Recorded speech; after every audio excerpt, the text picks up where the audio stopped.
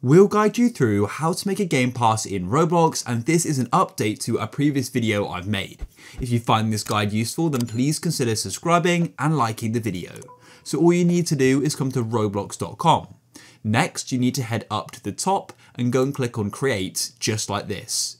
And then what you want to do is, if you're taken to a different page than me, then just go to the top and make sure you type in create.roblox.com, hit enter, and you'll be taken to the Creator Hub. And what you want to do is head over to the left and click on creations, just like this.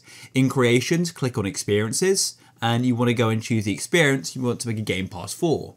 If you're just trying to make a game pass for a game like Please Donate, just go and click on this one here, and then head over to the left and scroll down right to the bottom to monetization products and click on passes. And here we are. Then all you need to do is click on create a pass, and you have the option to upload an image. You can then go and name it. So I'll just go and name this game pass. You can add a description, and you can then click create pass, and you've got made it.